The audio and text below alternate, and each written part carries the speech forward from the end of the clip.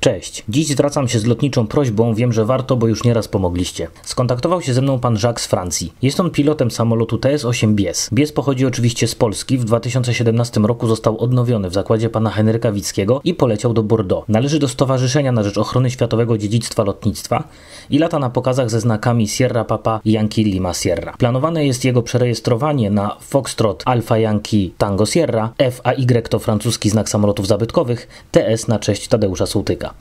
Samolot ma też godło polskiego 308 Dywizjonu z bitwy o Anglię, które nawiązuje graficznie do barw francuskiej II Eskadry Pościgowej. Dziadek pana Jacques'a służył w RAF-ie w 308 Dywizjonie. Aby nasz samolot mógł być prezentowany zagranicznej publiczności, potrzeba części: amortyzatora skrętu, zbiorników instalacji pneumatycznej, elementów podwozia, hamulców, ale także wszelkich innych elementów i dokumentacji. Może być również silnik WN3 do renowacji, a nawet cały Bies jako dawca części.